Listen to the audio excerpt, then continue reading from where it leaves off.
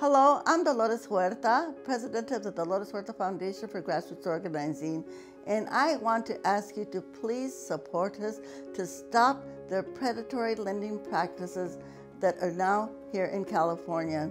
I know how terrible this is when people get caught up in debt, when they take out loan after loan after loan from many of these payday loan services, and then they can't get out of debt.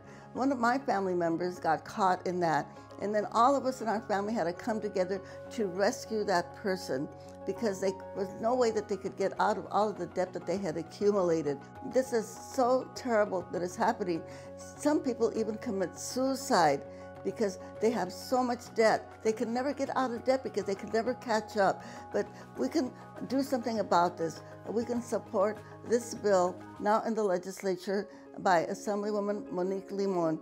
For more information, please visit our website on Assembly Bill 539.